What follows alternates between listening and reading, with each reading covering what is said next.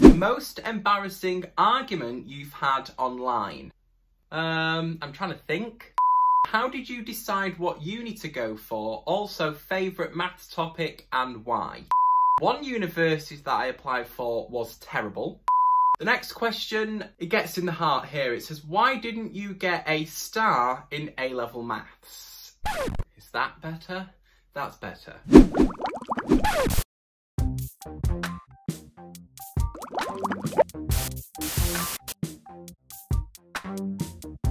Hello everybody and welcome back to a brand new video.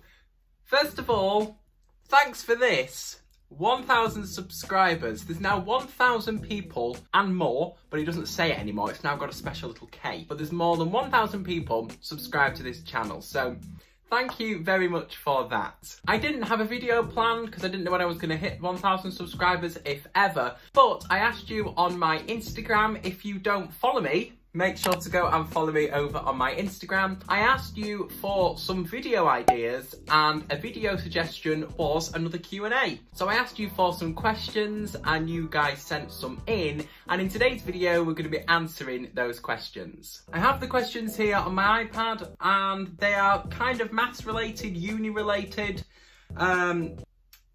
related somehow to me, and I thought it would be a nice way for you to get to know me a little bit better. That's if you want to. If you don't want to get to know me, that's also fine. But let's jump in to the questions. The first question says, when is your birthday? My birthday is the 30th of August 2002, so I am the youngest in my year. I'm still 17. If I was born 2 days later, so if I was born on like 1st of September, I would have been in the year below me. So I would have been going into my second year at college, which is crazy to think because I'm not. I'm actually starting uni. The next question says, favourite thing to bake? We have done so much baking over quarantine and lockdown. We like to bake cookies, brownies. We have made school cake with the sprinkles on the top. We like cake. Shortbread's really nice. We've baked flapjacks. But if I had to pick our favourite thing and the thing that we do best, we being me and my sister, I would have to say the brownies. The next question says, how many guinea pigs do you have? I have 3 guinea pigs. As you can see, I have a nice print of a guinea pig and you can see it in the mirror as well. I've had 7 in total, but the 3 that I still have are Oreo, Sylvia and Lucy. The next question says, how did you decide what uni to go for? Also, favourite maths topic and why? So I didn't apply for many universities. I applied for 3. I knew that I didn't just want to apply for a university just for no reason, just to fill up the 5 options. So I applied for 3, and the university that I want to go to is Manchester. When I went on their open day, it was the university that I felt was the best. One university that I applied for was terrible. We won't mention which one, but it was not good at all, so that was out of the option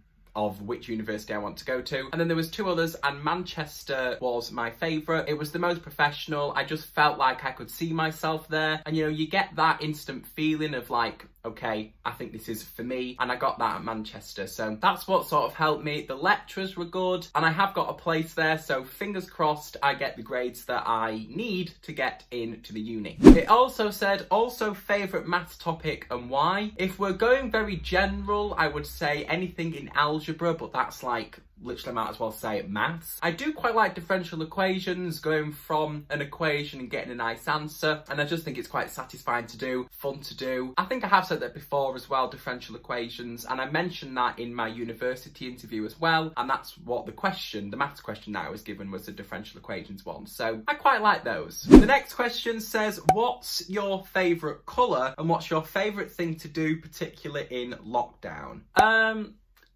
I don't really have a favourite colour. If I was to choose, I'd maybe say like a blue or grey, sort of that kind of vibe. So bluey, grey.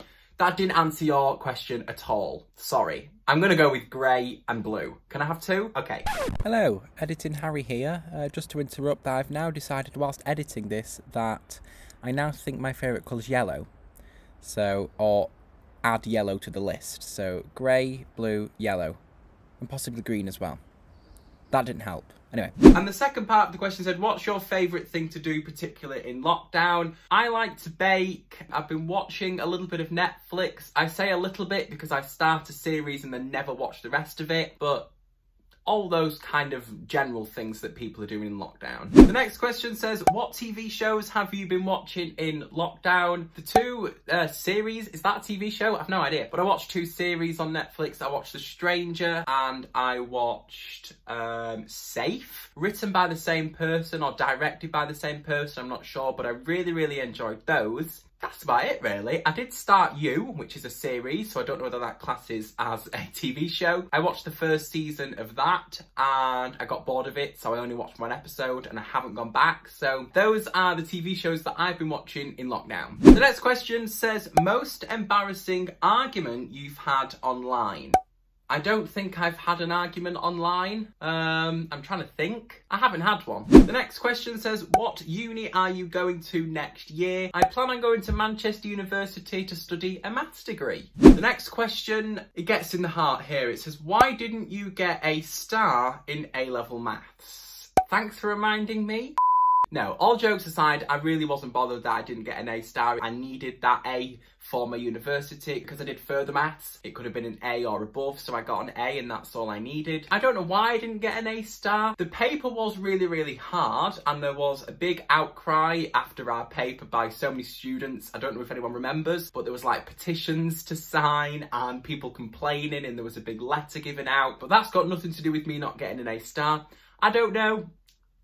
I just got an A and I'm happy with it anyway. That rhymed. The next question says, on a scale from 1 to 10, how hard is A-level maths? It depends really how hard you found GCSE maths. If we're talking on a personal level, for me, A-level maths was around about a 5, I was going to say 6, but it was about a 5 or a 6 for me. When I started, there was no new content, really. There was just sort of little add-ons here and there, but there was nothing brand new that you hadn't seen before. And then when you get further into the course, that's when obviously you start doing the harder stuff. So at the start of the course, for me, it was no different to GCSE. But then when it got harder and harder, it was sort of around about a 5 and a 6, like I said. But the thing is, with A-level maths, is that there's 3 parts to A-level maths. So there's pure maths, mechanics and statistics, and they're completely different. I prefer pure maths. I'm better at pure maths and it's what I enjoy. So I sort of found that the easiest. And then statistics and mechanics are the applied side of maths. So mechanics, we had a love-hate relationship. If I got it, I was like, right, okay, I can do it. And I went to do a question and I just couldn't do it. So I found mechanics the hardest. Statistics was sort of in the middle. I was okay at, I sort of understood it. So overall, about a 5 or a 6. The next question says, was maths a subject you always liked throughout school?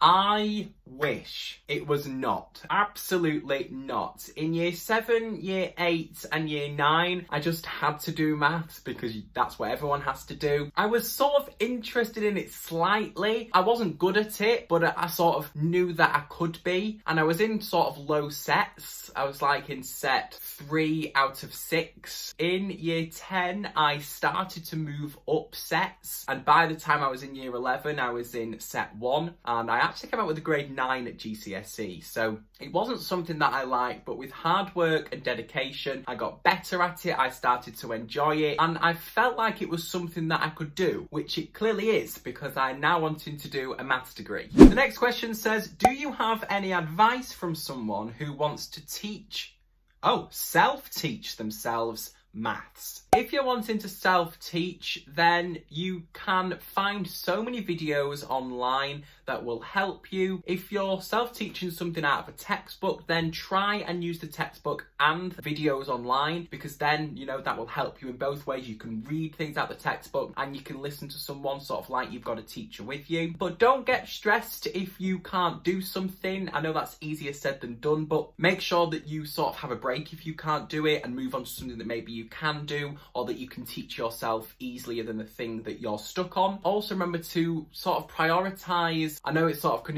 contradicts what I've just said, but prioritise what you struggle with. But if you can't do that, then move on to something that's easy. If that makes any sense whatsoever, just realised I'm also very, very close. What I'm trying to say is don't forget about the stuff that's hard. The next question says, what was your favourite year at school? Hello, Editing Harry here for the second time. I accidentally deleted the Instagram story that had the questions on for the rest of the questions in the video, so I can't put a little pop-up on screen of the question anymore, so apologies about that. But anyway, here's my answer. To be quite honest, my school years, to me now, this sounds really, really old, but my school years were quite a blur. In year 11, I was head boy, so that was something that I enjoyed. I mean, year 7 is the best year, really, isn't it? You're sort of at school with not really much to do. You know, you've got a bit of homework. It's quite a relaxed year, and so's year 8, to be honest. I think my favourite year would probably have to be year 11. Apart from exams, because we just had so many, and I had to do English, and I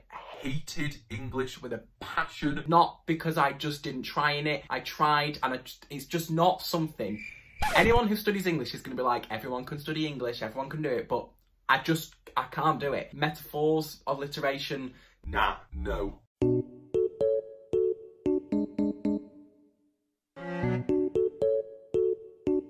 So I would have to say year 11. Next question says, where are you from? I am from Manchester in the UK. Next question.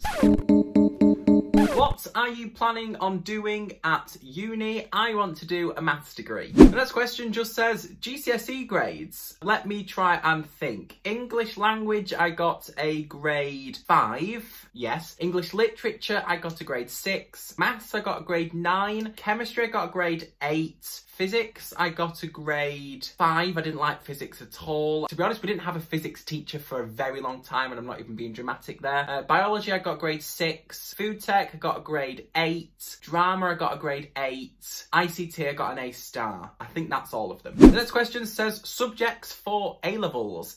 I did 3 A-levels. I did maths, further maths and drama. Drama and theatre studies if you want the full title. The next question says, favourite childhood cereal? What reminds me of being a child, I don't know whether this is classed as a cereal, I think it is the tiny little Weetabix, what they called the little, just Weetabix, and they had chocolate in them. They were my favourite thing to have in the morning before school, and that just sort of reminds me of being little. That's my probably favourite childhood cereal. So there we go. Those are all the questions that were sent in on my Instagram. Thank you so much everybody who submitted a question. If you want to submit another question for an upcoming Q&A that I might do, then make sure to follow me over on my Instagram and other social medias as well. Thank you so much for watching this video. If you did enjoy it, please make sure to give it a big thumbs up and subscribe. I hope you enjoyed this video, and I will see you in the next one. Bye!